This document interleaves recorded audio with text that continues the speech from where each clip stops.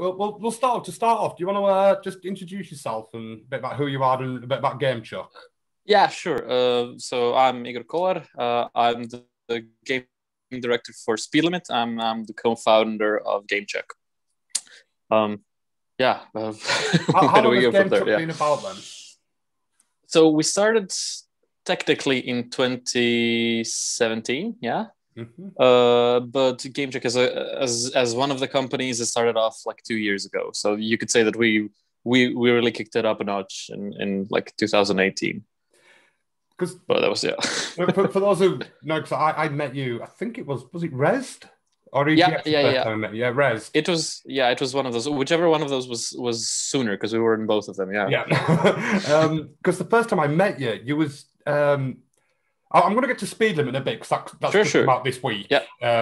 But before we get into how crazy and mental Speed Limit is, you've done crazy, mental, weird stuff long before that. Because I remember the 3D printed coin for arcade machines. Yeah. Do you want to tell a little about that? Yeah, I mean, I can go for all the way from the start if you don't mind. That's yeah, because cool. I remember you had the comic book games as well. Yeah. So we started off because of my co-founder and partner Alex did point and click adventure games before. We already knew how to make those. Mm-hmm. However, those are both not particularly popular these days. They might have been a little bit more like when we started, but largely that's a niche market, right? Yeah. So and also it takes a long time, right? It takes a long time to animate the characters. It takes a long time to do very fancy backgrounds and everything, especially if it's pixel art. Then there's no like shortcuts to it, and so we figured we'd just design a game that's designed to be small, right? And we chucked out everything that just took time. So animations went, and we were like, well, it still has to be interesting, right? Like a game without animations can be extremely dull. Well, comic books don't have animations and are not dull, right? So we did like a point and click adventure game that is a comic book. So every time you do an action in it, so that you normally do in a point and click adventure game, every time you want to go somewhere, every time you pick something up, you talk to somebody, all of those actions create another panel of a comic. And so those panels stack up. And once you're done, you have a whole comic book behind you. And then you can print it out as a paper book, like as a bound comic book. See, that's the thing I love. It. We'll call adventure having a point and click comic book adventure. And then the big twist at the end is, and then you get to print that out, and you've just made your own comic book. Yeah. And obviously, it's not a. Yeah. It's. I should point out because people kept coming back to it. It's not. So it's a. And everybody who ever played a point and click adventure games knows how much they are and aren't linear, right? So the story is basically the same, but you don't go about doing all the things in the same order every time, right? You do eventually when you want to minimize because we have like an achievement of how do you do it in the fewest amounts of panels and so on. But like it's not every time you play it, it's every time you want to print it out, it's the way you played it, exactly as you played it. Yeah, I was about to say, if you did something differently in a second playthrough, you'd have a second comic. Yeah. And even though the game is like I think it took people like half an hour at most. Maybe some took a bit longer if they just missed something. We tried to make things like things that you pick up, because I should know that it's inspired by newspaper comics. So one of the things that went out along with the animations was color. So the entire thing is done completely, like the entire game is actually drawn on paper and inked on paper and then scanned and put into the game, because we realized that at one point I was going to just draw it on paper and then ink it in like Illustrator or like some graphics program. But then we realized that it's missing that hand-drawn feeling that comics have. And then we thought, well, sure, it's probably just a filter. We can like fake it. And then it turned out that it took much longer to fake it than just scan it, just put it in, remove the white of the paper, and use actually a scanned piece of paper. Just lower the brightness down to get it gray so it doesn't hurt the eyes. So it's a comic book that was scanned into a computer to become a computer game. Yeah, but then be printed out as a comic book. Yeah. That's melting parts of my brain here. So how was that? Like I said, that was just purely by accident. It was like it's easier to just scan it than it is to try fake it, and it looks better. Yeah, we tried both of them. I mean, we tried several methods to see if we can do it. Like I say we, but this was entirely mine. I was like my issue, because I was like, oh, I'm afraid it could be boring. It's like, I think that like most of like awards that we missed were because the game doesn't look as flashy. So we had to go back and do like Vape Escape, that it's both in black and white and color, and it's digitally made. It's much smaller, but it was more of a technological, like a tech demo than anything, like for us to know how to make the next bigger one that still hasn't come out, but will probably this year.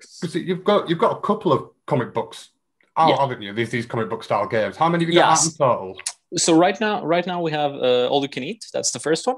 Mm-hmm. And we have Vape Escape. That's the second one. That's even shorter, and that one's free. That one was a Humble Bundle original, mm-hmm. And it's free on Steam. I think. I don't know if it's on itch anymore. I'll find the link on Steam and put it in the video. Don't worry. Yeah.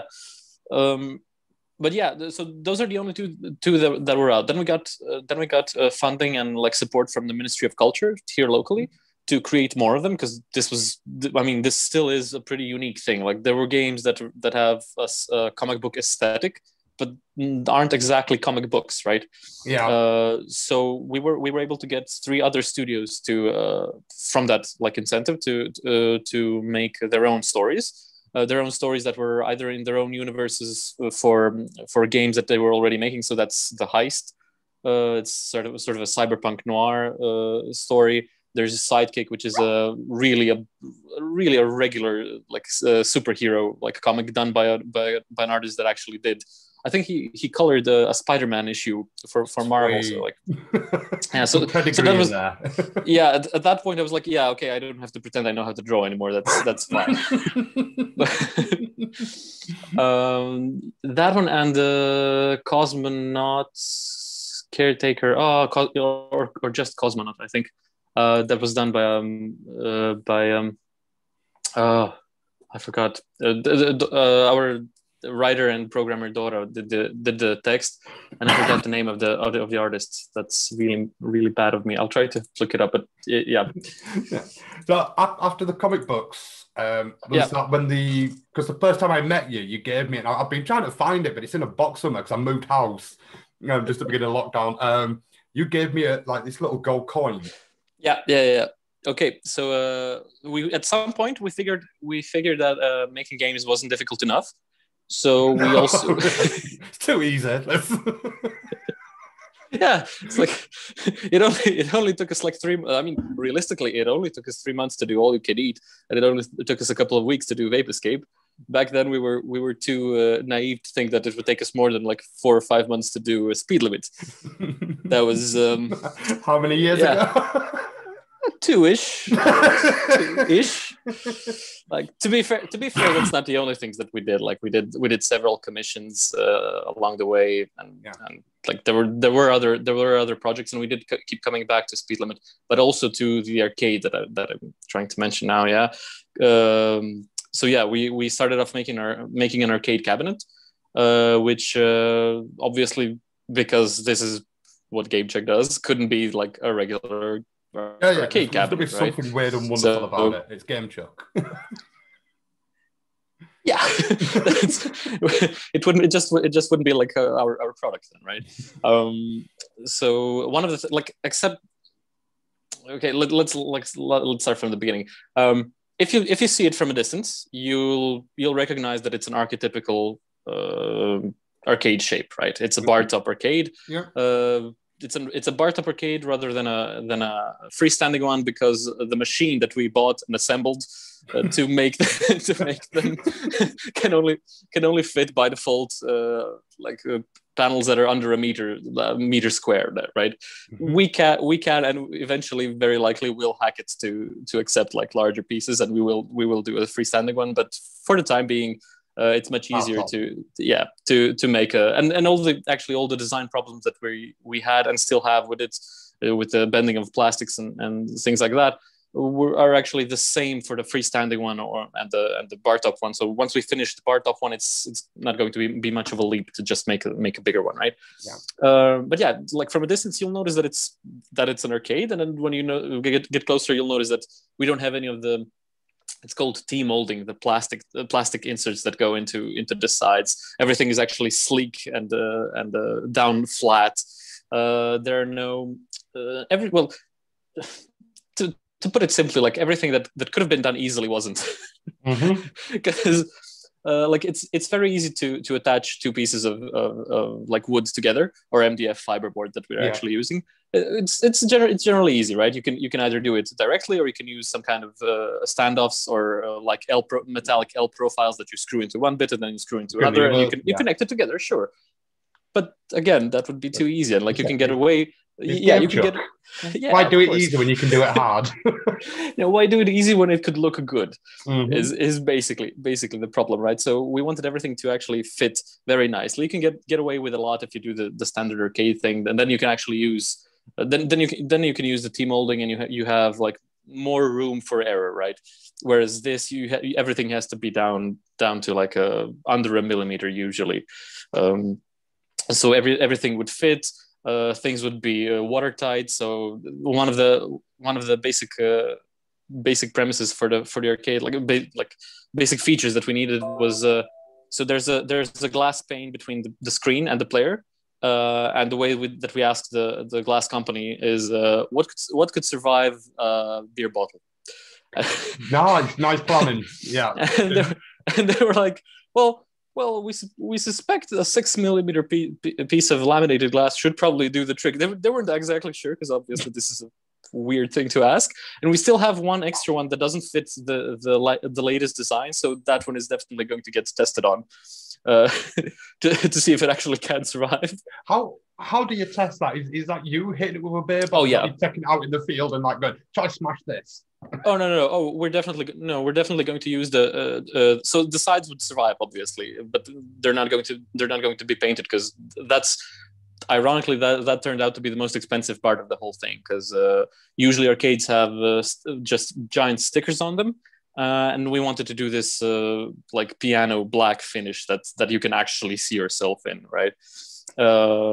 This is still like subject to change, because we're still looking for something that's even more durable, because it looks really nice. Like it looks really nice. It won't rub off if you like no, if you knock it, if you just use it regularly, everything that like all the surface controls are either plastic, so you don't necessarily even touch the parts that are painted.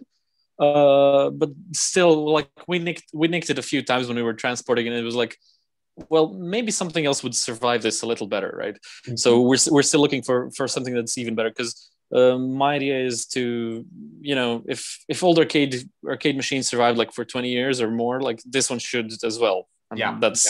So, and that actually goes back into we don't use any proprietary hardware inside, except for our board that controls the buttons and the joystick. But that one is still more open than anything that we found online, and we intend to keep it open, right? Yeah, that's cool. So they're based on chips that go into Arduinos. So you should be able to, like, if you really want to, you should be able to like work on them.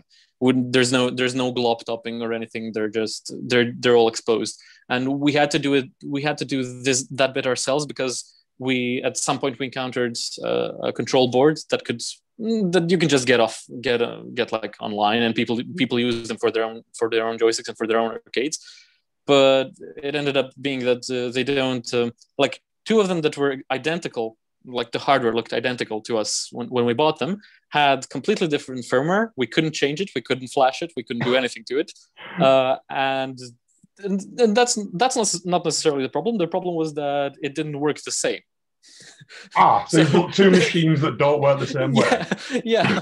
So I mean, if you're going to make these, you want them to like be manufactured that they're all the same. Yeah.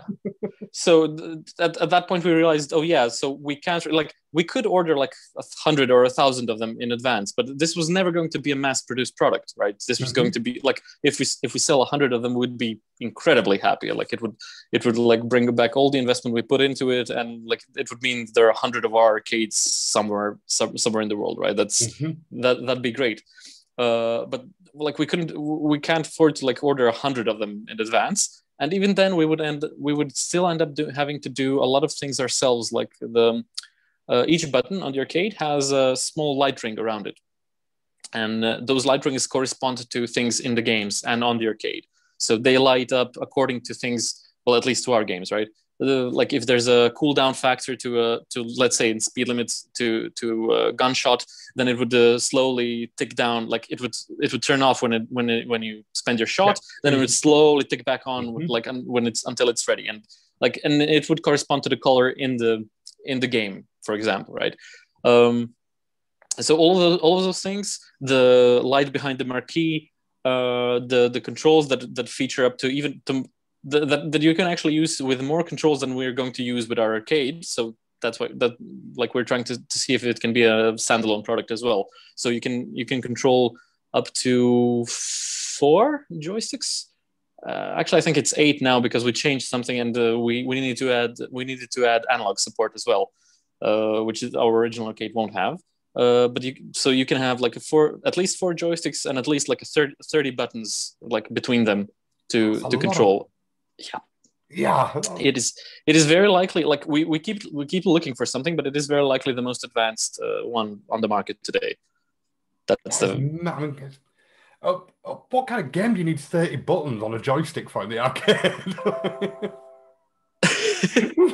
What are you playing? You planning on releasing Eve online or something in an arcade?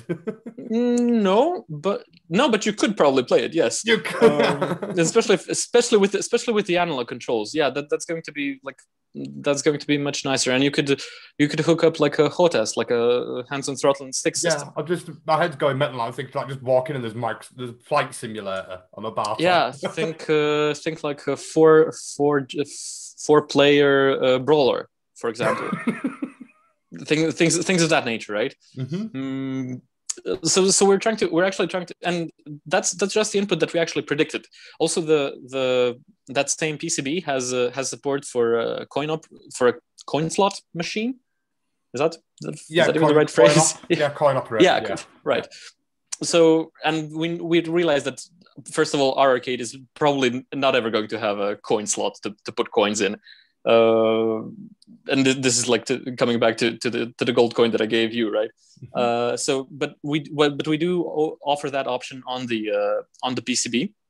But what it is going to have the NFC chip that you can actually scan things. So theoretically, you could pay for if the proprietor of the bar or the establishment where the arcade is wants it to be a monetized thing, then you can actually pay to play like via cell phone.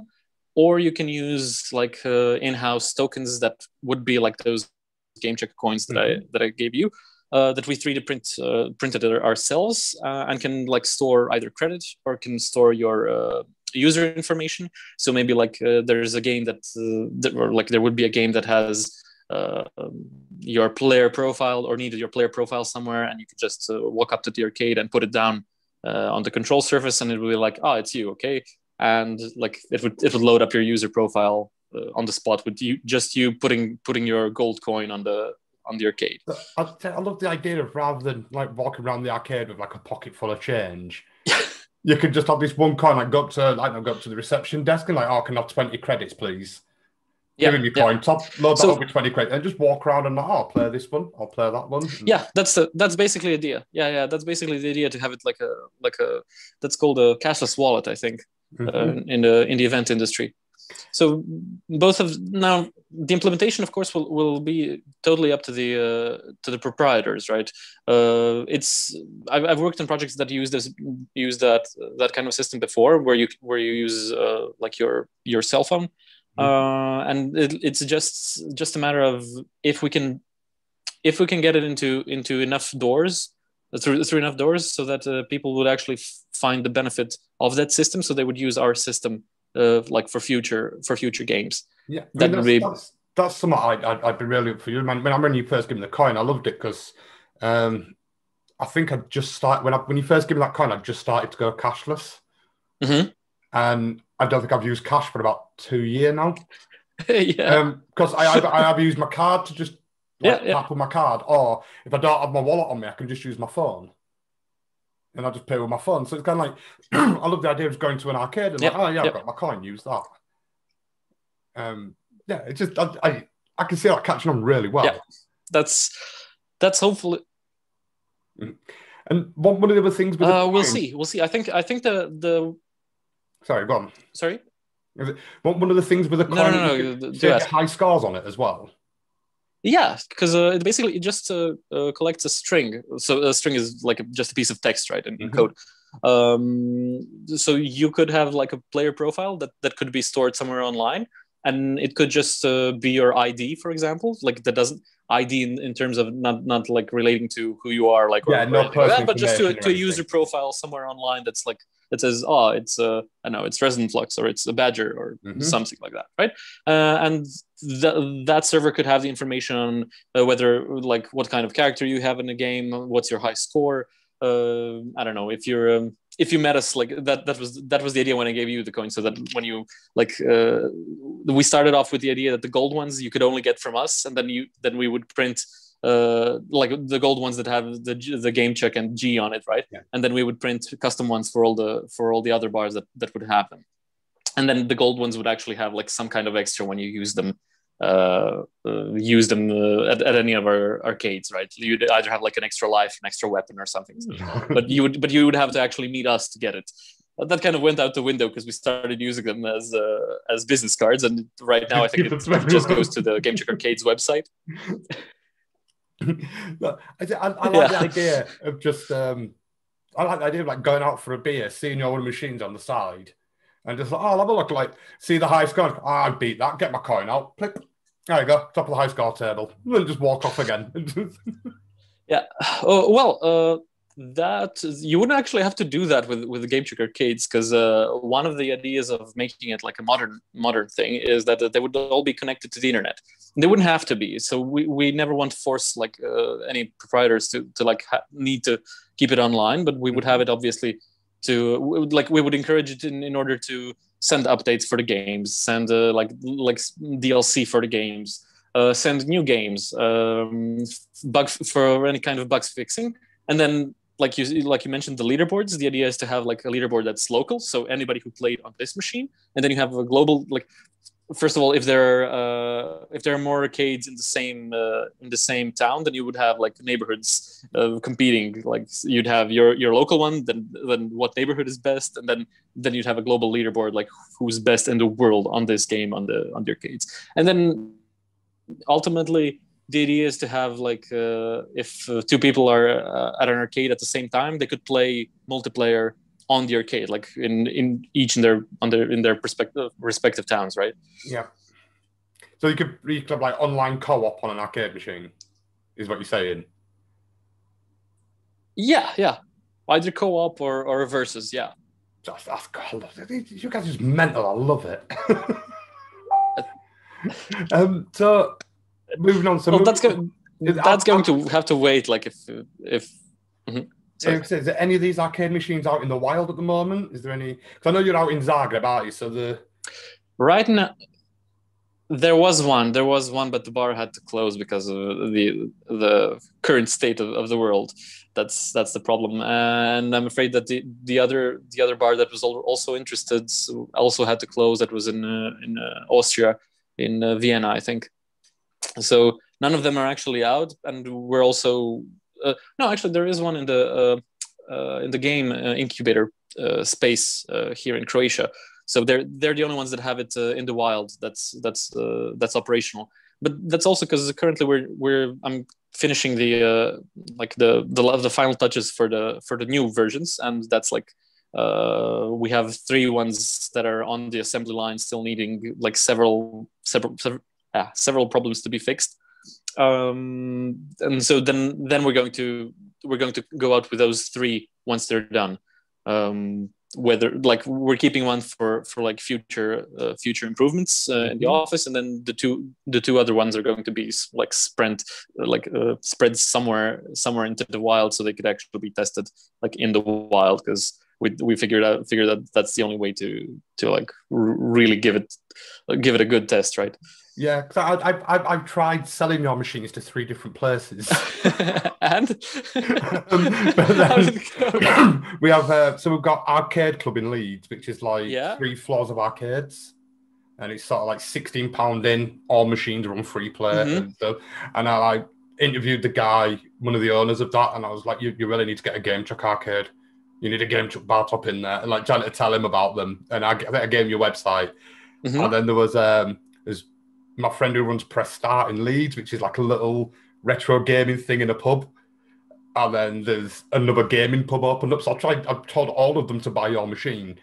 And then lockdown came. So yeah, that's none of them are open now. We're hoping that eventually the whole problem will go away. So like we have to either way, we have to finish the project, right? So we want to finish it so that we can say like this is the best that we can do. At least without like any further funding, because I mean there are way more crazier ideas for the arcade to do, but like eventually you just have to say like this is fine now. I mean, it's the best that we can do now. Of course we could do better if we have 6 more months, but yeah, we want to finish the project so that we can actually get them out and then see how people respond to them. But yeah, the current state is like of the world is a big problem for. Does the arcade machine just have 1 game in it, or is it has a right now, yes. Game? Yeah. So right now actually it can ship with several, but they're smaller, right? So Speed Limit is actually the flagship that goes with the arcade. It was always it started off its life on a small bar top that I literally cut out in my room, like with a box cutter knife, because I didn't have a jigsaw.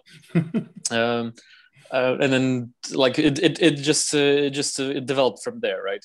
But the idea is to have our games on it. So any games that we make that are that would fit an arcade, obviously, should go on it. And we would really like other developers that make retro games that are sort of arcade cabinet friendly to give us a call, and we can figure something out to have like a larger library on the. Make it an actual platform, not just like for our games. So you mentioned that Speed Limit is the flagship game of the arcade. Yeah. Which just congratulations, that's released this week. Yeah, thank you. That's been a really long time coming. Is tomorrow the last day of release? It's been a staggered release, hasn't it? Was it? Yeah. So this was a thing that it all came down to the communication between all the consoles. So it started off on Tuesday with a Sony. Then yesterday it was a Steam release. Today is the Switch. The Switch and the Xbox is tomorrow. Yeah. Yeah. And we're also on Humble since yesterday. Yeah, that one came in late. But but how's it feeling? So this is one of my favorite things, is like going to the expos and meeting indie developers like yourselves. But then to have been following the game for 2 or 3 years and then see it release, I get really excited, and I'm really proud of you guys because there's so many games you see that don't actually go anywhere. So to see it release, I'm really proud of you guys doing it. You. How does it feel yourself to be sat there and seeing that it's out there now, people are playing it? Well, we kind of have a little more riding on this one than on All You Can Eat. So we never expected All You Can Eat to be like a big hit. Our first game made in 3 months and everything. Like we had, whereas Speed Limit, like we really did put a lot of effort into it. So we got 2 extra programmers to work on it. We had 2 people doing the art. Sorry, 3 actually programmers working on it at one point. 2 people doing the art. We were really lucky to have like a sound guy, our Matja Malatistinic, to be in to actually be part of Gamechucks. So it was done completely in house. and like the sound took he went on a total journey with this with the music. Like we started off with synthwave, and then there was an issue that it was too nightimey, and we needed to have like the levels that were in daytime, and he went on a whole journey to figure out the proper like music for it. And like I'm really glad that we had this, like we had that like available to us. So it was a really big effort. One level was completely different in the build that you might have seen. Oh yeah, because that was so long ago. It was completely different. So Yeah. Jan, who you also met, like he came up with something that was much better than my initial idea. That was like, and everybody seems to like that plane level. So yeah, there was. It was nice to play when I got sent my review copy. It was nice to actually have the time to play it and get off the freaking train. Because every time I played at Expo, you only get like 5-10 minutes to quickly play it, and it's like I think I got like 2 carriages, and like every year it's like I'm going to have that game this year. I'm gonna have it. Never did. Yeah, but to be fair, yeah, that's absolutely true. But to be fair, and then you'll have to correct me like if this is wrong, but I think it has a great benefit for expos that it is just sit down and play like kind of game. There are no cutscenes. There was no tutorial. I don't think there was any tutorial ever needed because we do ramp up the action.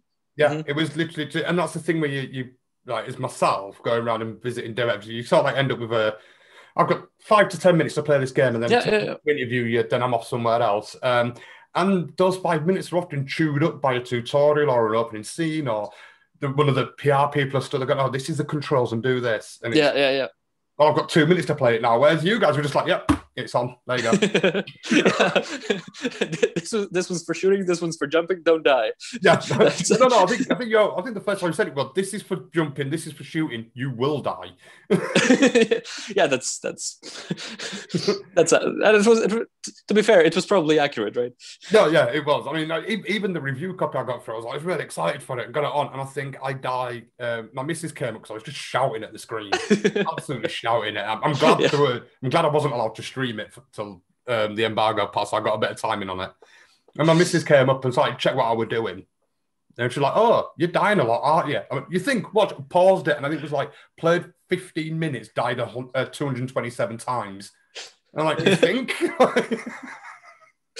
It was really hard to judge by the end, right? Like even people now, like there are people that manage to 100% the game, like they get a 0 death run in 7 hours of playing. And then there are people who like left an angry review, like, no, this is just repetition and there's no skill involved, and there's like it's just hard and nothing else. And so and for us, obviously, we've been at it for like a year and a half, and we're like, it's really hard for us to judge whether or not it's like, what's hard and what's I mean, it'd be interesting. I keep looking out. I'd be interested, I reckon, about a week or so of just seeing some mental YouTubers speedrunning it and stuff. Like it's brilliant. Yeah, like when we were doing the achievements, we were like, well, we're not going to put a 0 death achievement on it because it would drive somebody who wants to 100% it and might not be like the best player ever, like insane. So yeah, but like seeing it now that it's obviously like it's possible, and it's possible like to do it within a day. So we might actually add like a secret achievement like that's not linked to the Steam API, so it doesn't frustrate anybody who can't 100% it, but it might be a little nod for people who actually can manage. Yeah. So it's going back a bit to Speed Limits development. This, because I struggled in my review to put it into a genre because it has all of them. Yes, that's pretty much accurate. Well, to be fair, it doesn't. Like, it's not a you definitely can't say it's an RPG, right? It's no, but I'm expecting the FPS DLC to come in a couple of months or something. Oh, yeah, people have suggested it. Yes, but when I was streaming, I was trying to explain it to my audience. I'm just like, it's a side-scrolling shooting, top-down driving, isometric helicopter reverse afterburner game, and they're like, what? Just sit and watch, you'll see. How did that idea come about? Were you trying to make 5 different games and just went, We'll throw them together, we're running out of time. No, not at all, not at all. No, it was so the initial idea for the game, like initially, the game was supposed to be 3D. And have all those levels, right? It was supposed to be a first-person shooter that does all that. Now, the thing with that is that idea came from like 2001 or two, like somewhere around the time when I played Soldier of Fortune, and it had like this really cool train level on it. I think you could one level was like on a subway train, and one was on an actual train. You were chasing something. You were chasing nukes, I think. I think that was the plot. But even that was like several years after thinking about it, because like I grew up in the 90s, and like we had I think, I'm not sure, like it might just be my family obviously, but I have this sort of perspective that's slightly shifted like in time, like chronological perspective, I mean, to when things came out. So I got my first console, it was the Mega Drive, but it was the Mega Drive 2. So it was, and even then I think it was already several years like after it came out, because it was bundled with the Lion King game. Yeah, that was quite a while after it came out. Yeah. So Lion King came out in '94, and this was '96 or '97. So it was a long time after like the 16-bit era was already long underway, right? But back then, so my pool of games, and the only other games I played were either on a 386 or a Sega Master System at my friend's place, right? And so the kind of games that we played, like they were very varied. That's true. Like like my friend had like MotoGP or Grand Prix. No, it was Grand Prix. It was Formula One racing. And there was Chase HQ. There was Monster Boy in Wonderworld. No, Wonder Boy in Monster World. Sorry. Yeah. Amazing. So they were like very different, but they were obviously very locked to the kind of genre they were in. Like, so Wonder Boy was always side-scrolling, MotoGP or Grand Prix was always from the back, and I really liked like simulations. Right, there weren't very many on the Master System or the Mega Drive, but like I played the F-15 on 386, like on a PC, and so like this idea of like being able to do all those things like in a game, like long before GTA 3 came out, and like you could actually, or Vice City or San Andreas, where you could actually both but drive and fly a helicopter and a plane and everything. Like long before that, like I wasn't thinking like in 3D. I was thinking like a side scroller, like a top down, like from the back and so on. And that kind of went by the wayside, right? Many years later, like in our student organization for as a part of a PR campaign, because we always used to do posters and flyers, and like by the time I was doing the third or fourth like posters and flyers thing, I was like, nobody's seeing these because everybody's doing posters and flyers. Like, let's do something. And the idea came like this was a complete stroke of luck, right? That we had Alex, who's now the co-founder of Gamechuck, was leading that event. I was doing the design, and we had a friend programmer who could actually code the thing. And so, like over a weekend, I put up a design for an arcade cabinet. We had it cut, like we had the panels cut.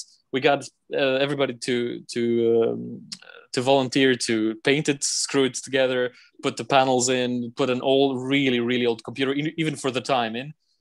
We bought this huge red in Croatian it has this very weird name, but it's basically just a big red button, like an industrial button that you would use for an alarm or like to stop a machine from chewing your leg. Yeah, like a kill switch type thing. Yeah, like a kill switch. Like it's huge. It was like as big as a CD, I think, like in width. We kind of thing we have on like plant machining factory. You have like a big yellow square with a red button on. You hit it, and it 360 undo it, and everything's top dead. Yeah, I know what you mean. Yeah, so we used that for a button, and over a weekend we built a just a running game that was like a one button game, like Cannibal, but it was completely our graphics, so it was promoting the event as you would go along. Mm-hmm. We built the whole machine, wired it up, like it lit up the entire room hallway of a university at night, because I bought like 100-watt bulbs and corridor. And the friend who wired them up. So I have no idea about electricity. So it was either in parallel or series. Either way, the way he wired them up was weaker. And I was like, but no, the point was to make it glow. Like, and he was like, no, yeah. It was like, no, you have to get a different kind of a socket so it wouldn't melt. It was like, okay, I'll get it. And yeah, so it really lit up the entire hallway like of a university, and people played it within like inside of 3 weeks. That was the PR like push. That people played it around 10,000 times. It was like one of the most mentioned things in the forums on the university at the time. So it was actually. We ended up also doing posters and flyers, but I'm glad that we got this in, because that was my sort of direct experience with making games like at the time, and that basically set the tone that we had to make Gamechuck eventually, right? Yeah. And as was the pixel art, right? Because I never did pixel art before, and like that plus all the gaming in between just eventually amalgamated into what's like Speed Limit eventually was going to be. So okay, so you mentioned that was like a running game, but how did you get this idea of swapping genres? It was just that thing. But just because you loved them, so put them all together. So ideally, I would probably want to have a game where, like, if we had more time, like if we realized that, like, after All You Can Eat, that it didn't take like a year and a half to just make an arcade game.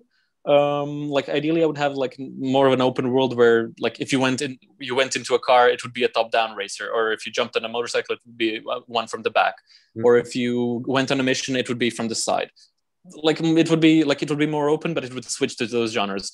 The compromise was to have all of them in one game, but then it would have to be a much more linear game, obviously. And then, like, through iterations, then it became clear that obviously if they're very separate, like, I mean, there were games before that did this, like Earthworm Jim, for example, had this idea that like you had it was a platformer, and then you jumped on the rock. Yeah. So it was a platformer. It was a platformer by default, but between every level you had like a racing game that was from the back inside a wormhole thing. There were levels that had free fall. There was a level where you fight a boss that's on a bungee cord. So like there were games that did this before. Mickey Mania as well, right? So one of the levels initially, like the plane levels, was initially inspired by a level in Mickey Mania where you're chased by a moose. That had this, like, for the time, for the Mega Drive era, insane 3D effect. Like I still have no idea how they do it so well. Like it's masked so well that from what I understand, I don't think the Mega Drive could actually render it in 3D, but somehow they did it. Like so now you got me thinking about it. The first thing that popped to mind was Sonic the Hedgehog 2. Which is a platformer, but then when you hit the bonus level, it's 3D. Yeah. It's from the back. Yeah, it's a racer from the back. But even that, I think, could be actually faked, like the same way that we kind of faked the motorcycle level, right? So none of that is actually 3D. Like all of that is just like the MotoGP games. None of them are actually 3D. So we just do like crazy things to make it appear that it is. But yeah. So eventually, it just. Sort of through iteration we came to the realization that these transitions are going to be like the center point of the game, because we wanted this non-stop action that, like, once you start, we do have a cutscene at the beginning. I think we try to keep it as short as possible, so it's around 10 seconds, I think. I forgot already. Yeah, it's literally the guy walks in, hands you a gun. Yeah. Pretty much, he falls through the roof. He walks in slowly. The limit of that is that he needed to walk slowly because we needed to show him disheveled, like after the fall. So that was basically the choke point of the cutscene. But yeah, even that can be skipped, right? So one of the rules was no unskippable parts of the game, because like that, I think that's a modern sin of game design. So like everything that can be skipped is like you can skip it. But yeah, the transitions after that, like, just seemed like the linchpin of the whole story, right? So that's the only way that you can do it. You can do it seamlessly. and that's the only way that you can actually keep the action going. And they're ultimately, like, when it boils down to it, the rule of cool, that they just look cool. Yeah, I mean, it does. There is literally no loading times in the game at all. Like, it doesn't. Sorry, I didn't catch that. It doesn't seem. It gives the impression that there's no loading time in the game at all. Like, you jump off the train. Oh, there isn't. No, there isn't. The entire game loads. Yeah. And I think that's brilliant. The entire game loads in the beginning. Yeah, you can play the entire loop like on an infinite loop, and there's just no load time. It's just yeah. That's one of the modes. That's actually one of the modes, because was that difficult to achieve, or? Well, it had its benefits and downsides, obviously, like everything else. So one of the benefits was that we were actually making 6 different games, right? Mm-hmm. So luckily that freed up the programmers. So one of them could do one level and the other one could do another level. They just eventually had to merge them together. So that was a big benefit, because we could do 2 things in parallel. We also have Jurica, our pixel artist, who did art for one level, while I could do art for another level at the same time. So that was a great benefit. On the other hand, obviously, eventually merging the code together meant doing like a lot of like jumping over the hoops to get it to run together. Everybody has their own idea on how they want it connected, and ultimately all the assets have to be loaded properly before. Then eventually, and I mean, we would, like, if it wasn't for our publisher course, we wouldn't even attempt to do it for other platforms, right? So they did the porting, but obviously this means for us that we had to do things that like we had to address things that are specific for console processors, right? So I mean, none of it should be noticeable now, but when we started, we realized that some of the things, like the flashes from the cars in the motorcycle level, which we thought like really brought out the style of that level, like took up a lot of processing, like really a lot, and that had to be addressed. And so there was a lot of back and forth, like to get it all seamless. But I mean, like, thankfully the story is simple enough and weird enough to accommodate the looping. And yeah, so this was something that we did from the beginning. We knew we had to go back like to the start. So yeah. I've got a question. One of my friends, Steve Perrin, also reviewed it over Little Bits of Gaming, because he's got this thing now where he blames me for indie games. I told him there could be worse things that you could be blamed for. I spent about 5 months banging on about Hyperparasite, that it was the best game of 2020. Even throw it into the AAA games, it still comes out as the best game of 2020. Because I was banging on about it so much, he ended up reviewing it and calls it the best game of 2020. So I told him I was reviewing this. I showed him a couple of our interviews from previous expos where we met up and stuff. And he's a game author essentially first. So he writes books about the history of British gaming. The retro art and pixel art was right down his street. Right. And he's fallen in love with it now. Great. But it's always nice to hear. He wanted me to ask you, I told him I was interviewing you today, he wanted me to ask you that a couple of questions here. Will you be using the genre cocktail idea for future games? Yes. Maybe non-copyright infringing tore through gaming history. Oh, that sounds interesting. But to be fair, it was already done. Evoland did it like much more extensively than we did. Yeah, I think that's why you put non-copyright infringing. yeah, sure. No, but I actually played Evoland. It was Evoland 2, because they both did it, but Evoland 2 was much more extensive. I loved that game. That was amazing. That's like speed limit on not just steroids, but like some secret government shit. That's amazing. That's huge, and it was also done by like 4 programmers, I think, total. It's insane how big that game is. But you said you've got plans to use this genre cocktail art? Yeah, maybe not to the same extent. So, like now that we did all this, like there are things.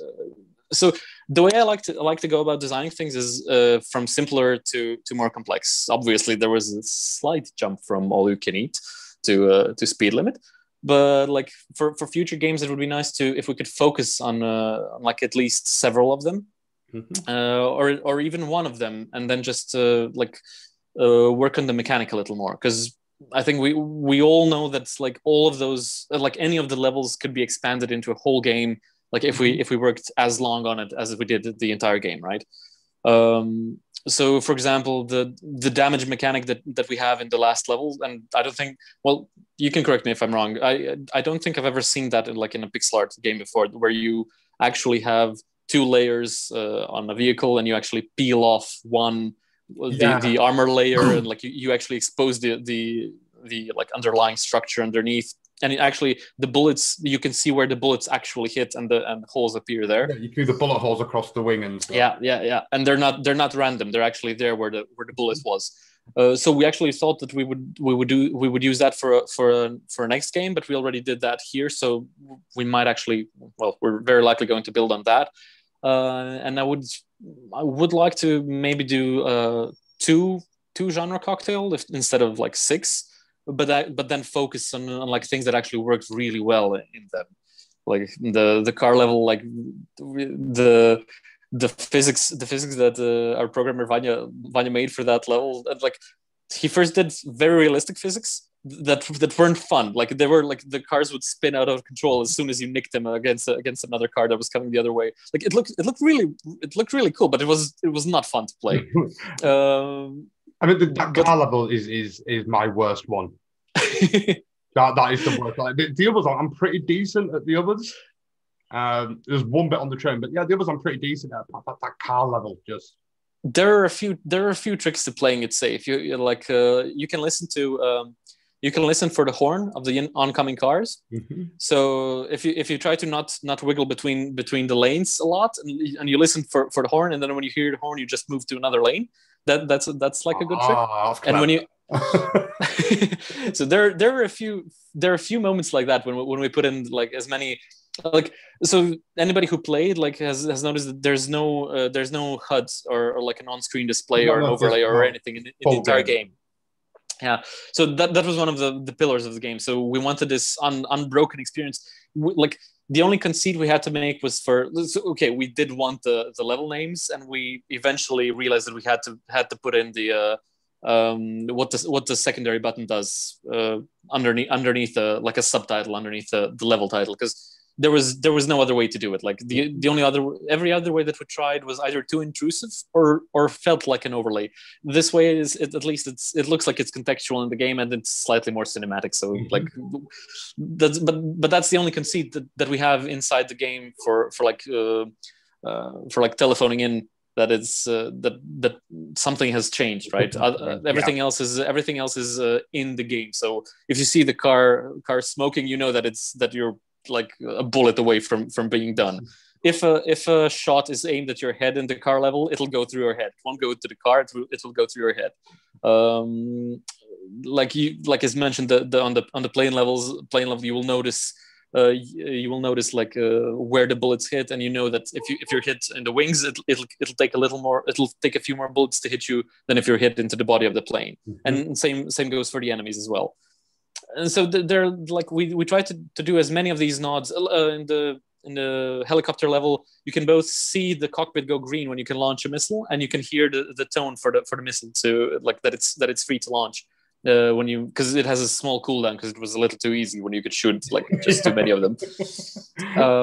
But yeah, so there's no HUD in the entire game. That's kind of like that's one of the things that I'd like to keep for as much as I can going forward, like in some future games where you can actually tell the state of the game by just what you're looking at.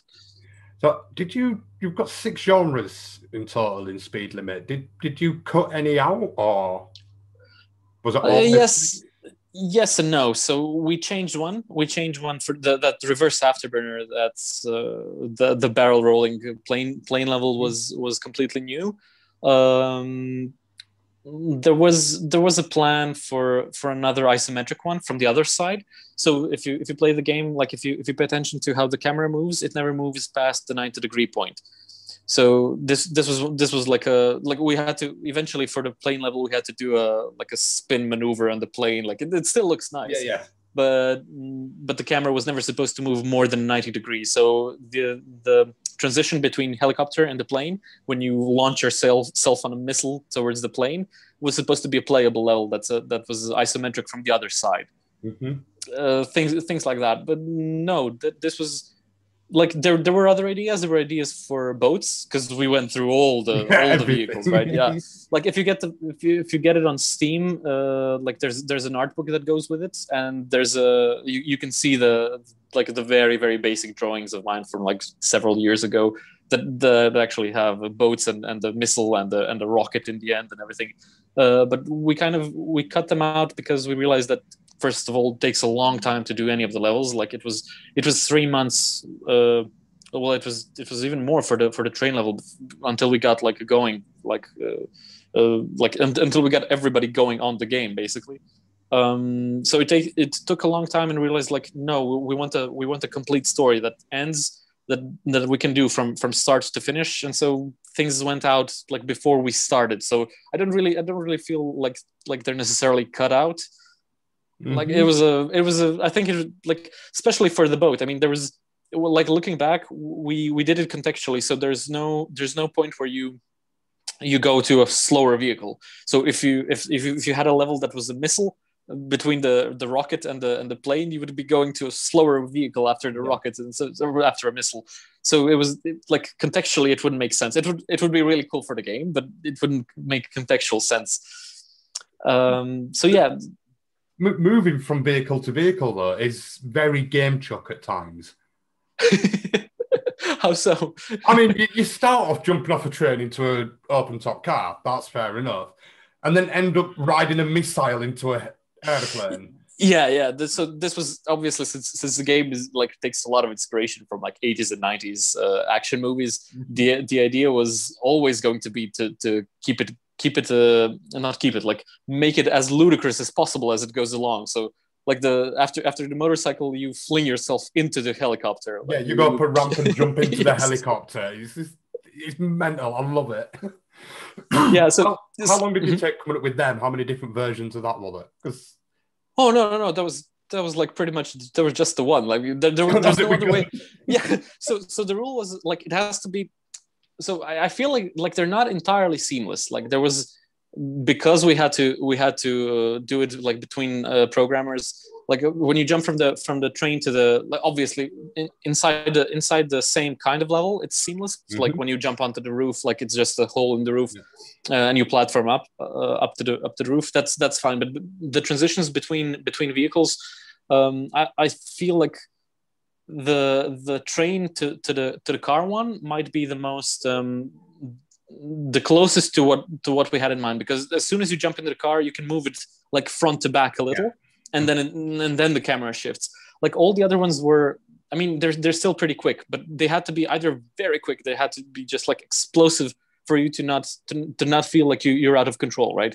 And that you're missing something. The worst sin for me, in gameplay, is to have something as cinematic that should have been playable.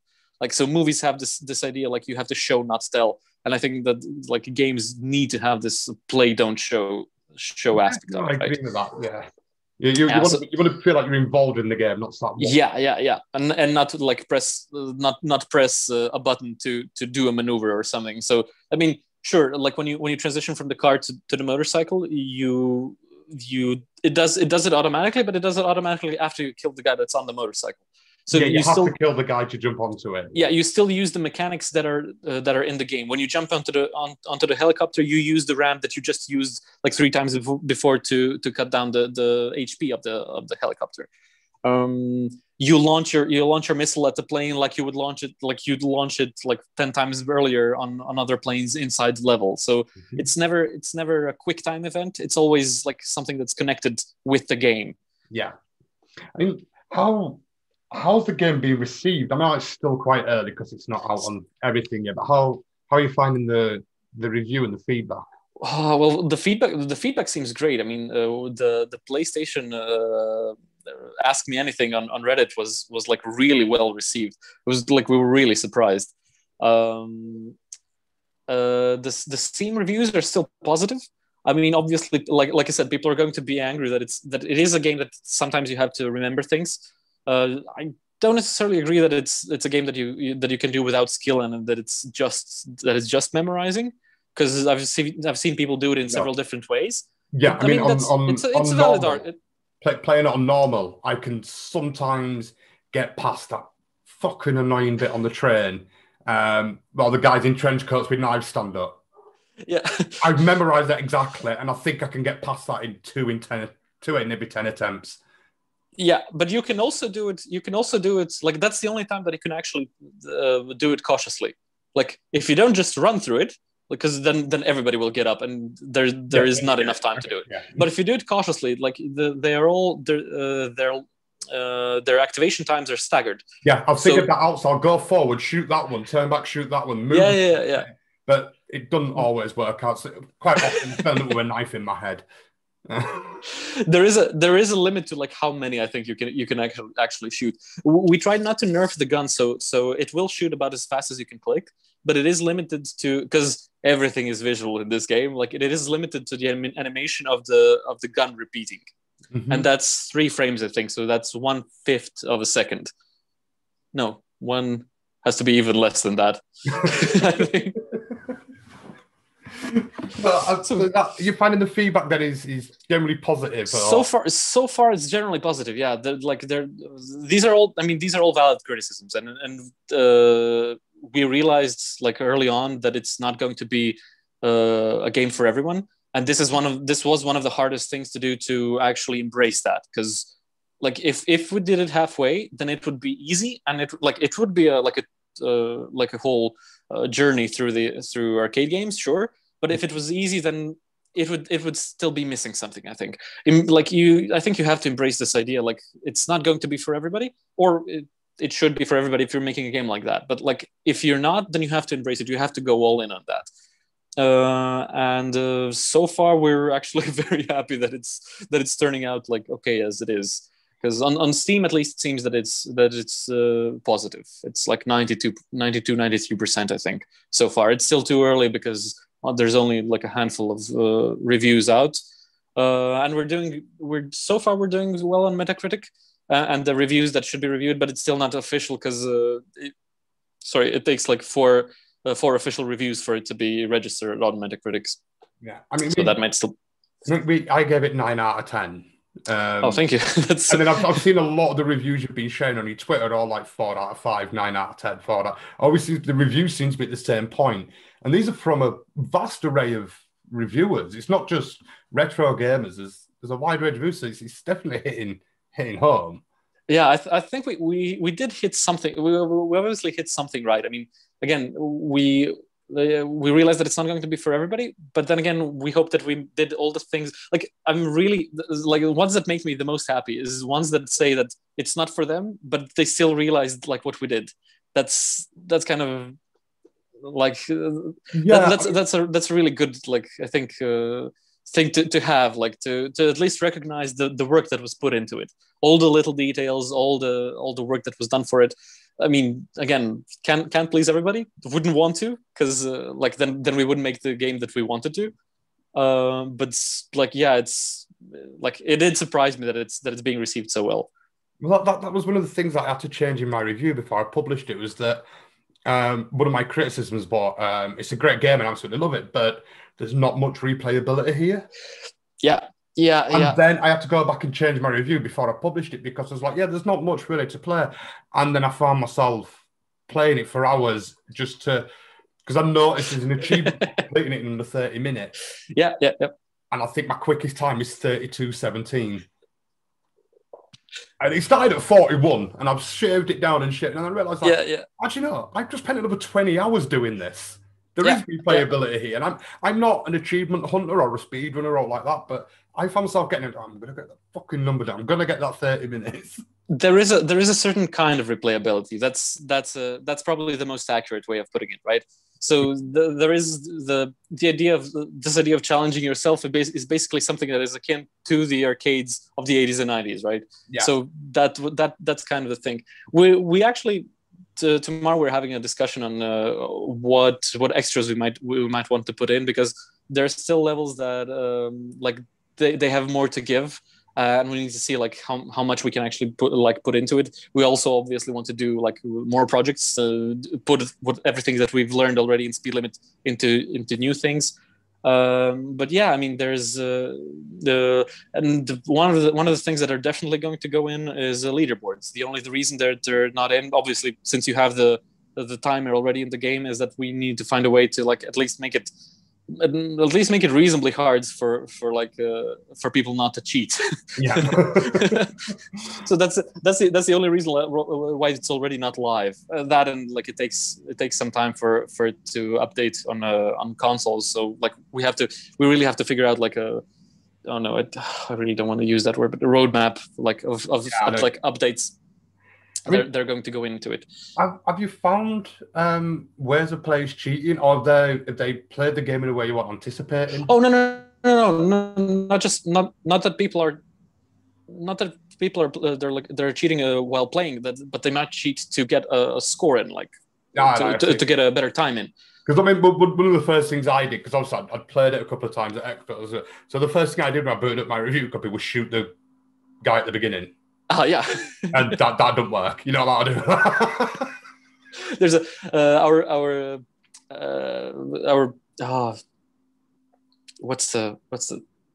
our PR guy. Sorry, Iggy, if you're watching this.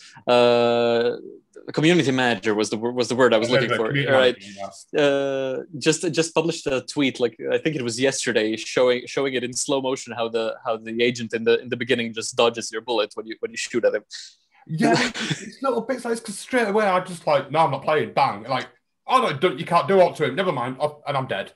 So then stop clearing and just running away. And it was yesterday. I saw the tweet where it's very like Agent Smith from the Matrix. He looks like he just dodges it, and like, yeah, he does. There's this big like referencing that. While I was streaming it, I had a lot of people in the chat comparing the different levels. So there's some really iconic games are getting mentioned as well. So there's stuff like the helicopter scene. A lot of people generally agreed that was Desert Strike. Yeah. So yes and no, obviously. So I'm a really big fan of Urban Strike was, I think, the one that I played most, because that was available to me on the Mega Drive from I think it's Jungle Strike for me, because that's the first one I got. Yeah. Yeah. I have Jungle. I actually own a copy of a cartridge of Jungle Strike now, but the Urban Strike was the one that I could get at a video store, like a local video store, right? So that was my first contact with it. So there's definitely a bit of that, but also when I saw, and then I actually never played. I think I tried it for Speed Limit, the Return of the Jedi for the Atari. So that one had the isometric view, but obviously, yeah, there's the helicopter and I was quite happy. I don't know about you, I suppose it's what the question is how do you feel about being linked to those games? So people were the bike level. People comparing to the bike scene from Final Fantasy VII. Oh, I never got to that bit in Final Fantasy VII. In the original one. Yeah, I didn't see that. No. Yeah, you're on as you're leaving Midgar, you're on the motorbike with the sword on either side of you. Oh, I didn't see that. So a lot of people comparing that to Final Fantasy VII. There's Desert Strike, Chase HQ. So there's all these iconic games. So your game's getting mentioned alongside them. How does that feel? I mean, that's great, but to be fair, like we never hid this fact, like that we were using these games as a starting off point. Like we always say that, like definitely the first level was really inspired by Metal Slug. Obviously, one shot, one kill action was like is like a cornerstone of that game, and so it is in Speed Limit as well.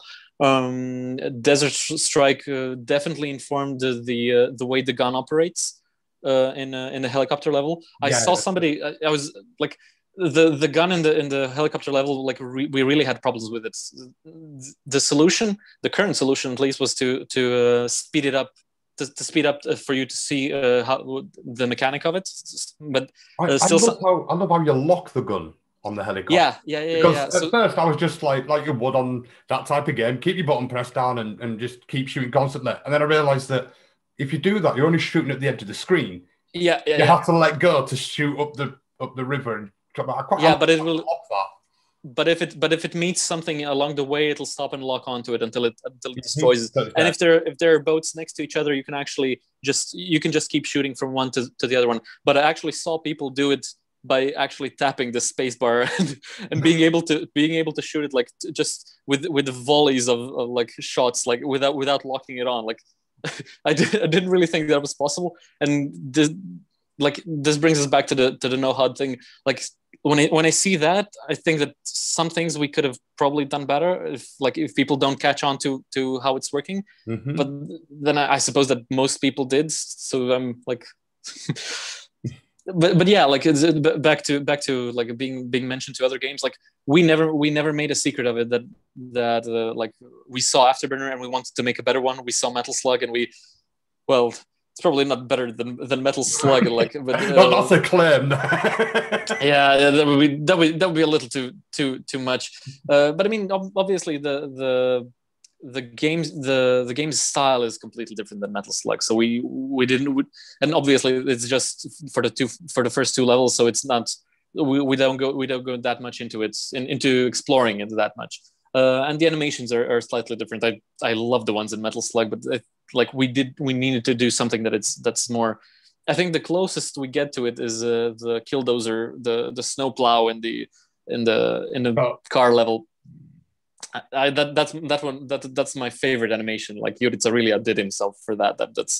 There's a bit that annoys me with that bit, and I'll be on a nice run, and then there's a bit where it moves across in front of you, but then speeds you up, so sometimes you can't help but hit the back of it, and there's just no need. There's just no need. It has a rhythm to it. But it is like you do have to play it a few times. Like I think it would be considerably more frustrating if there were no checkpoints. Yeah, that was a conceit that we eventually had to make. Yeah, and the checkpoints are a lifesaver when you're first playing.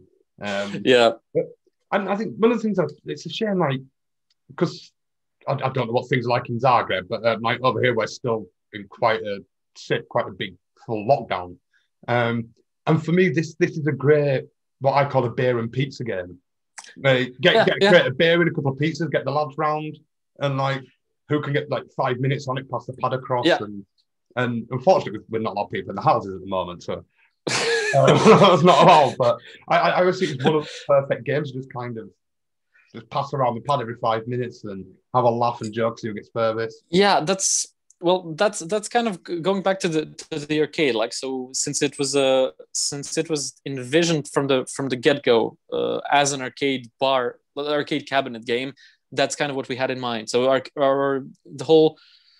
the whole philosophy behind the arcade cabinet that we're doing is like we know that you can do multiplayer from home. Yeah, sure, but like we also know that people had a lot of fun doing multiplayer right next to each other, or just rooting for somebody to get the high score at a bar, and that it's fun doing it in public with a beer on the side. And yeah, that's kind of the whole point. So that actually, I'm not surprised that permeates then through speed limits through the game, right? Mm-hmm. Because I mean, and it's like it makes me happy that like the people think that, because that means that we did get that feeling across. Then that's just mentioned earlier that there's an achievement for completing under 30 minutes. Mm-hmm. So what's the guy who made it? Who's got the quickest time in game? What's your quickest time? I don't know. I'm not sure. It's probably less, but to be fair, like none of the office times are fair, because I know exactly where everybody is in the first level. It's much harder now. It's much harder now with the secret agent carriage. Mm-hmm. It used to be a little easier, but still, I mean, we've played it so many times. Like I don't know, like I think it was probably Alex Ravanya who did it first. But even then, they probably did it faster, and then we said, yeah, okay, then 30 minutes is probably fine, like for a whole playthrough, right? I was going to say that was good. My next question is, how did you get to that 30-minute mark? Was it just like, we'll just throw 30 minutes out there and see how achievable it is, or was it It's pretty much 25 minutes in the office, so we'll put 5 minutes on. Yeah. Yeah, that's generally the way we did it. Like, yeah, we didn't expect like 14 minutes or under times. Is that the quickest? I think I saw that it's 14 minutes. Yeah, for the no death run. Yeah, there's going to be someone in a week so that has it done in like 7 minutes or something in there. No, there are only like you can't really like you can't do it faster than you can actually move. Like in the first level, it's I think the plane level doesn't really have like you can accelerate between planes, and obviously the planes react to whether you slow down or speed up. But I think the enemies are much more. I mean, they come into to play when you kill them. So it's much more of a checkpoint system. Like, okay, this, then this, then this, rather than you moving through a level, right? Yeah. So yeah. There's a practical limit. From what I heard from Vanya, the most room, like, because he's the only one that did, I think the no death run for in the office. The most room you have is at the boss, because the boss can take up a lot of time, and like if you time that correctly, that one I think cuts down most of the time. I mean, it's hard to explain the game. I'm trying to explain it now, but it's brilliant and it's mental. But that boss battle is very reminiscent of the 16-bit era boss battles you used to get where you had to take an arm off and take another arm off, and that kind of thing, and expose a weak spot. But it somehow feels more epic. Well, I'm glad. It's a compared to like the rest of the game, you sort of like the game forces you to go fast.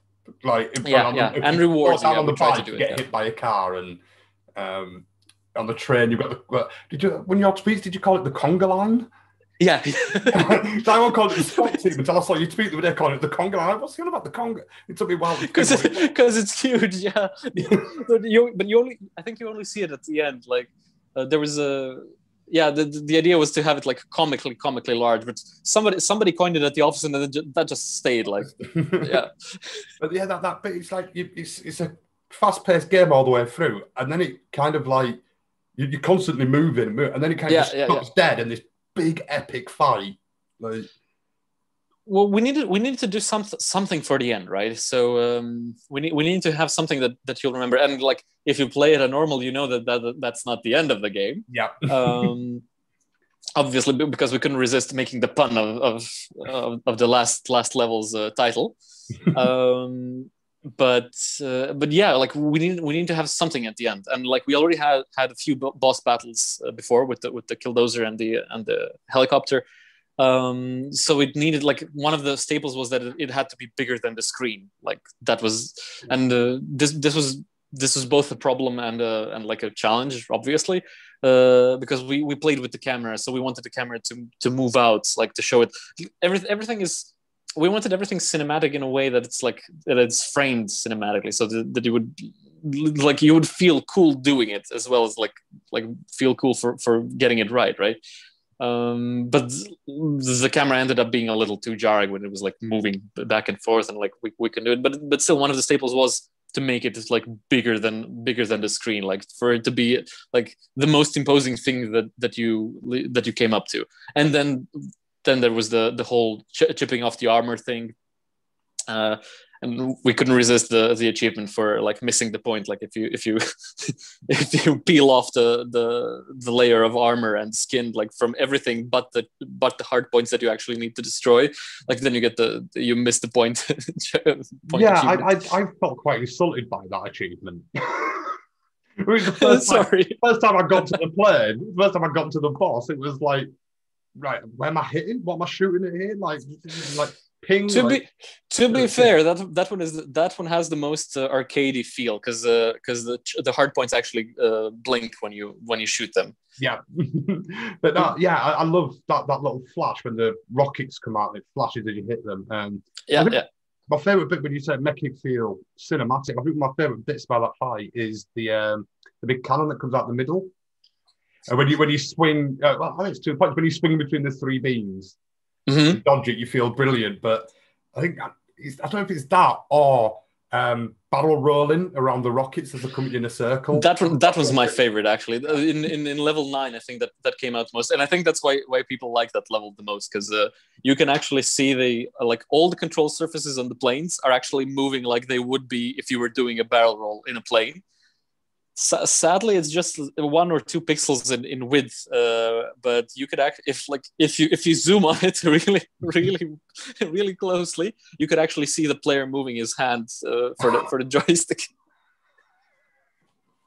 Yeah, mental. And all the pilots look back at you when you're shooting at them, and yes, so they're all different as well, and all the brakes work as they should, and yeah, and this barrel roll turned out to be the best thing ever, I think. We was having a debate on. I was with Steve. We was having a debate about which system we prefer to play it on. We excuse me. He reviewed the PS4 version on the PS4. I reviewed the PS4 version played on a PS5, which works perfectly as well. I'm glad, because we had some problems getting it out. It worked fine. But we were saying I like the idea of having it on my Switch, because I don't really play the Switch that much. But I've not played it this year. I use it. Still early. It's when I use it going to expos and stuff. Yeah. Not being anywhere for the last year, so my fiance got Stardew Valley on it, and I think I've lost the Switch now. But I like the idea of having it on the Switch, because it's a quick game. It's a quick game, quick turn, and you can talk if you want. But I also don't like the idea of getting thrown off of the train for swearing. Yeah, I suppose we should put a disclaimer for that. Seems prudent. In retrospect, it seems prudent for putting that on. I'll talk to Iggy to mention that on Twitter. Don't get thrown off in public. Yeah, swearing may occur. My first stream, it was just, especially on that car scene, because now I know about the horn, I'm gonna listen for that. But I was just constantly hitting cars head on, literally 2 seconds. I do too. I do too, because you want to do it you want to do it cool, and sometimes you want to actually get your enemies to get into to smash into other cars. So you try to lead them on. So yeah, that's usually my reason for hitting other cars. Yeah, I tend to try hit them on the side so they'll bounce into them, make a barrier behind me. Yeah. But I just constantly heard, but fuck, I just head on into something and just no. So yeah, I can imagine getting kicked off of a train for playing that on the Switch. Yeah, I imagine that. Well, if you do, make sure to record it. Let's just blame you for it. Yeah, I mean, we'll take responsibility. That's fine. It is hard, and we don't apologize for making it hard. But on the subject of making it short, yeah, it is in retrospect, it's shorter than we would have wanted. But on the other hand, people seem to respond well to it actually being short. It works. I don't think it's short. I mean, it's one of those, but I would like to be longer, but I think each level is about the right length. It doesn't feel too long, or yeah. You're constantly moving. So that's kind of why they're so short, because we started off with a baseline. So we started off actually we straight up used Metal Slug's first level. It takes a minute to go through it, and we said, okay, the train level is 1 minute. The levels on the train have to be 1 minute at least long. And so that was the benchmark. But then we started doing 2 minutes for the plane, and it started getting boring, because we already introduced this whole thing that it constantly changes up, and you can't stop at the end, right? Yeah. So actually we cut down from bits from the level, just so that it would just keep going all the time. So to keep the pacing was the most important thing there, to keep the illusion of the speed going, right? So, and that eventually made it a little shorter than I would have hoped. But like I said, people seem to think that it's a good length, and that's good enough for me. And we do keep going on about how, at least I do, about how I'd rather make a game short than have it outstay its welcome. It's finding that fine balance in it of keeping the player interested and not boring them. And did the length of the game affect the price point then? Because it's Yeah. very well priced. It's $7.99 on the PlayStation Store. It's a very reasonably priced game. Absolutely. So yeah, so we always try to we aimed for higher, right? But when we realized how long it was, then we adjusted the price accordingly. So we did this for all you can eat. Vape Escape was obviously free, but we did it for Vape Escape, which was like $1.99 when it came out, euros or dollars, I think. So it's even less in pounds, I suppose. Which probably makes the joke at the end not work. Never mind. It also doesn't work if you got it on sale, but still. Yeah. But yeah, so absolutely, the price was definitely informed by the length of the game. So we try to make every time, obviously, we try to make a longer game. So we try to bring more of a game to fruition. But definitely, yeah. So because we realize that like if you have a game that's even if it's short and it's priced well, people won't complain as much if it's like short and still as expensive as something much larger. And then people get angry and refund and everything. And so like we'd rather have a short game that people are like happy that like for the time they spent in it. Again, it doesn't outstay its welcome. It does what it set out to do, like give you this experience for the right amount of money. And yeah, it's definitely that's usually how we do it. Yeah. When reviewing a game, part of the reviewing is the price point and its value. So I tend to stick by. I have a £5 rule, which is there's not much in the UK you can do in an hour for £5. Maybe get 2 pints, a McDonald's. Yeah. But that's going to take that's not going to take an hour.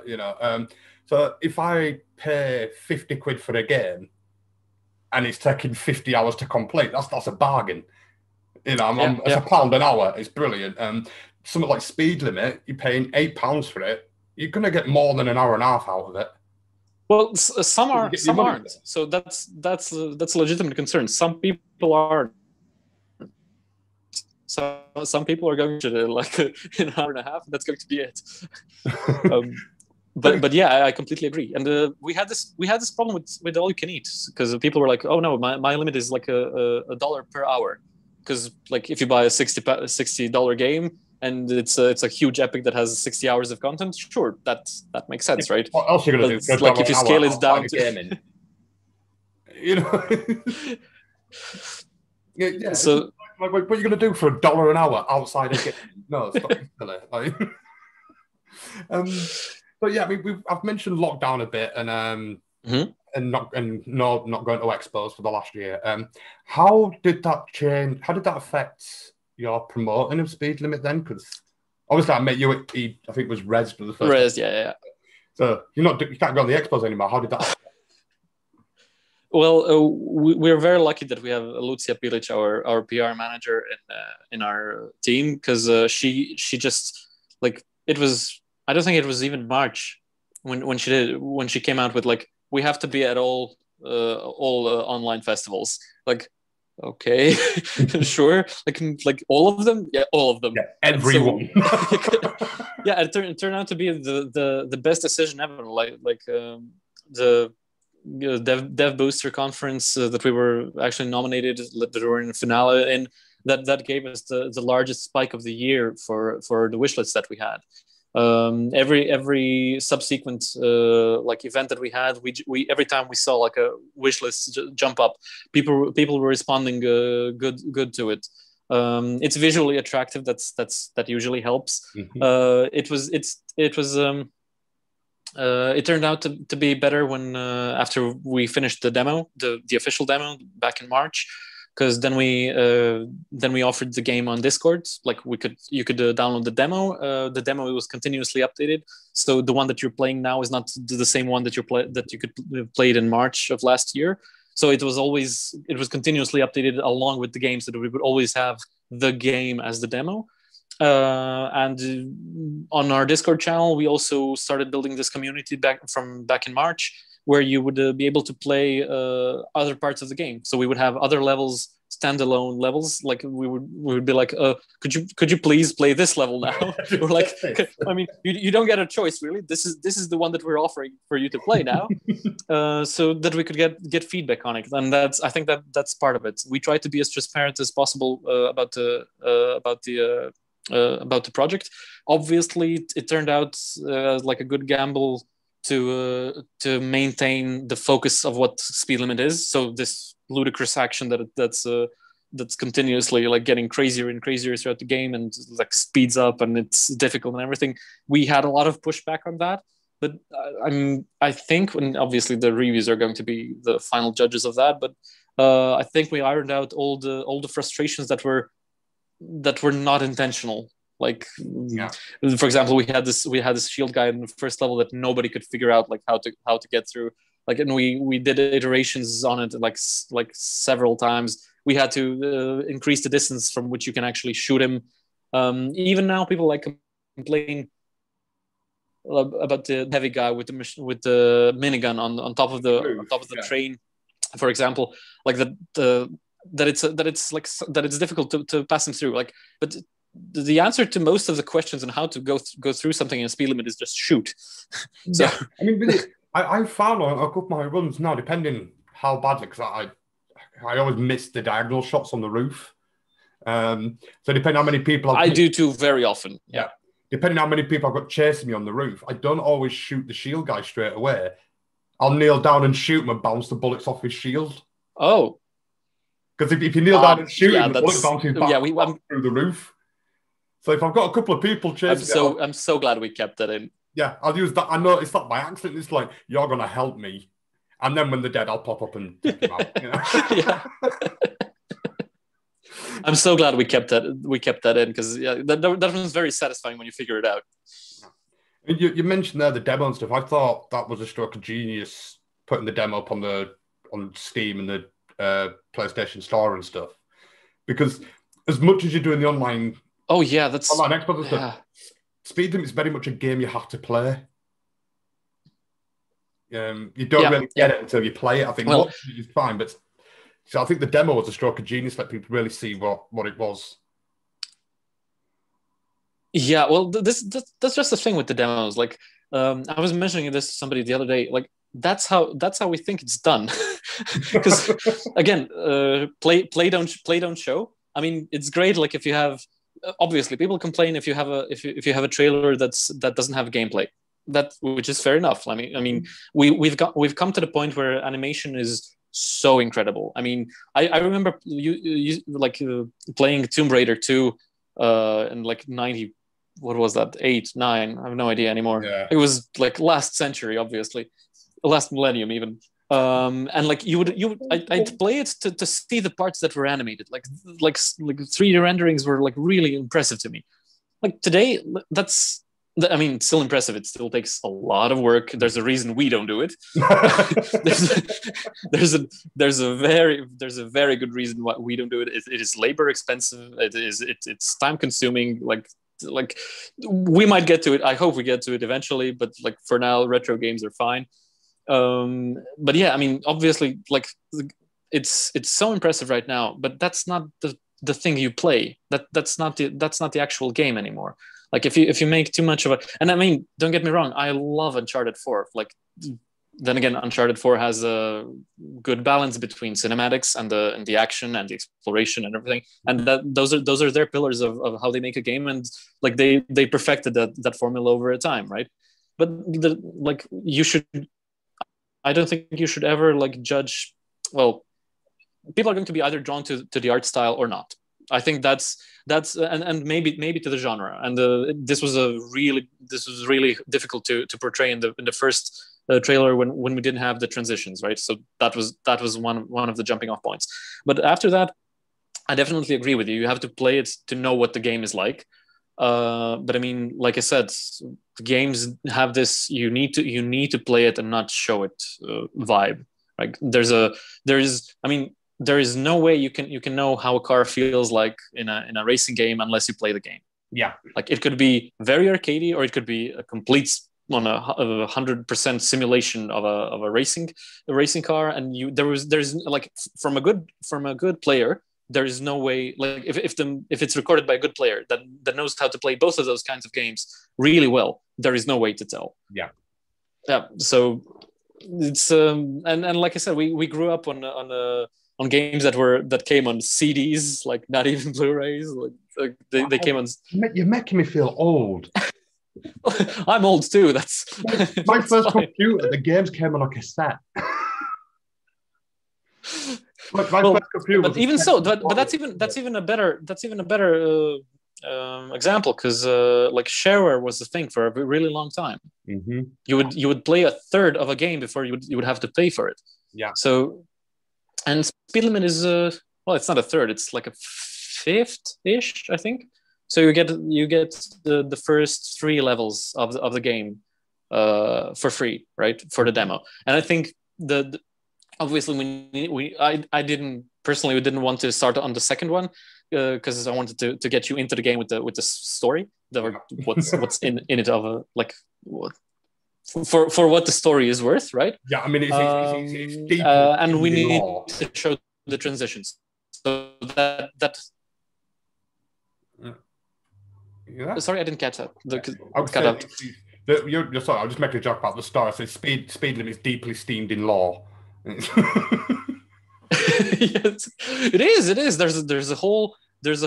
I mean, we already have a Wikipedia page about it, and there's a whole story behind the 9mm MacGuffin that you get at the start of the story, and if there are a few clues and jokes in the gallery as well.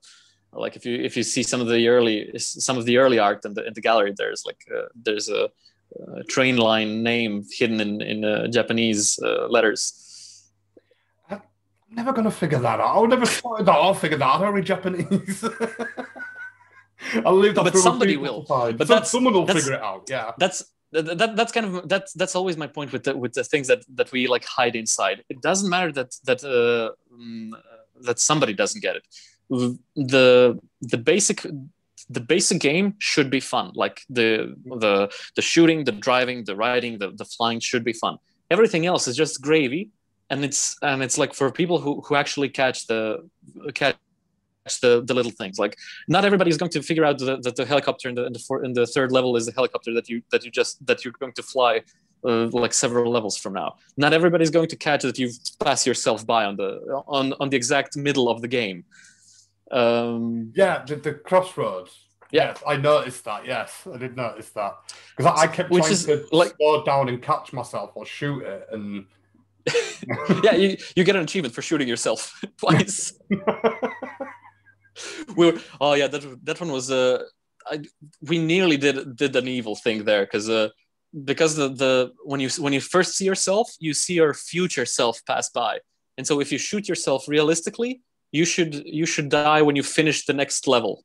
So just shoot yourself, then the next level you pass, you get shot by yourself. Yeah, but that would be we've tried that, but it would be very annoying to do that. So no, you actually die immediately you die immediately if you shoot yourself. If you shoot your past self. Yeah, you die immediately. Yeah. That'd be funny. That'd be funny though. We're not completely evil. No, not completely. Just twisted. Is there? I think I've kept you quite a while here now. But is there anything I've not mentioned that you'd like to? Or oh, I probably forgot by now. If there was anything. But no, I don't know. Like try. Yeah. I'm going to put all the links to the game, to the Steam store and everything else in here because everyone should go buy it. And this has been a little bit. Well, I think everybody. Sorry, go on. No, go on. But I think like everybody should definitely try the demo and see if it's for them. That's what it's for. I mean, there's no excuse for free, is there? It's for free. You've got no excuse not to try it. Thank you for today. It's been a bit different to. You're welcome anytime. It's been a bit different to me being hungover, shouting at people walking in front of the camera. Like the last time we spoke. Well, I mean, we could still at least do half of that, but you needed to like mention it in advance. But no, thank you very much, man. Thank you for your time and congratulations on the release. Thank you. I look forward to seeing it topping all the charts. I think that's a bit of a stretch, but it would be really interesting if that did happen. Yeah. Right, thank you very much, man. Thank you. This was very interesting. Right, cheers. Right.